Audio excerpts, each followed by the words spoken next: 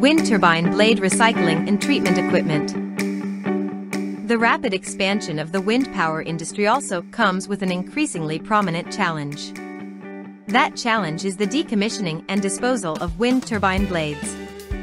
Our company has launched a wind turbine blade recycling equipment specifically designed as an innovative solution for this industry's pain point.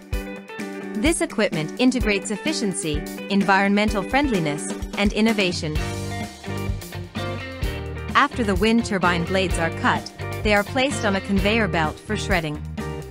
The shredding process is divided into 3 stages.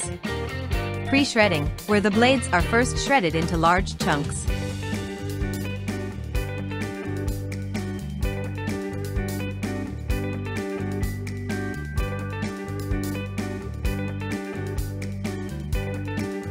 Secondary shredding, where they are further shredded into smaller pieces. Tertiary shredding, which yields balsa wood, glass fibers, and glass bundles.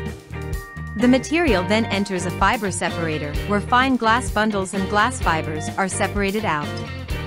Balsa wood and longer glass fibers enter the flotation tank. Balsa wood will float and exit through the side discharge outlet, while glass fibers will sink and exit through the bottom screw conveyor.